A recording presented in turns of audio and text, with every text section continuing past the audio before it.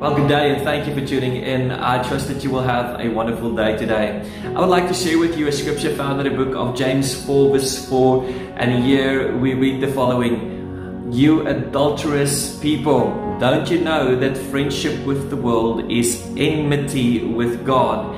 And therefore, if you choose to be a friend of the world, you've chosen to be an enemy of God. Now, I don't know about you. I don't want to be an enemy of God. I would rather be His friend. But there are some requirements. In John 15:14 we read that requirement is to obey His commandments. Then we will be called His friends. Now, one of the commandments that I'm thinking of is to love the Lord your God with all your heart, soul, mind and strength, and your neighbor as yourself.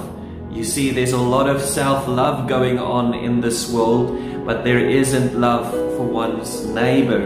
And if you say that you love God, you should have love for your neighbor. God proved His love for us while we're still sinners, and He died on the cross for us.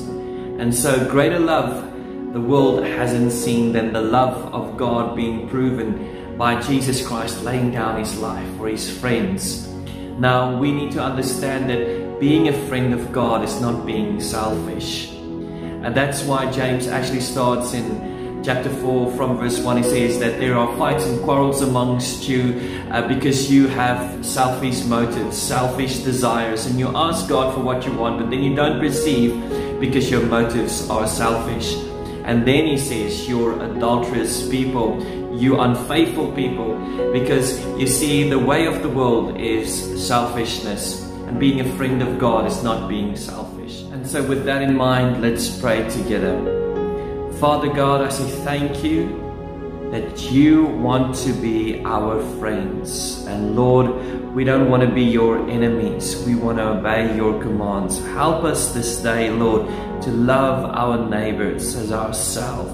Help us, Holy Spirit, to love the Lord our God with all our soul, mind and strength. Lead us this day. In Jesus' name I pray. Amen. Thank you for tuning in, and may you have a wonderful day in Jesus' name.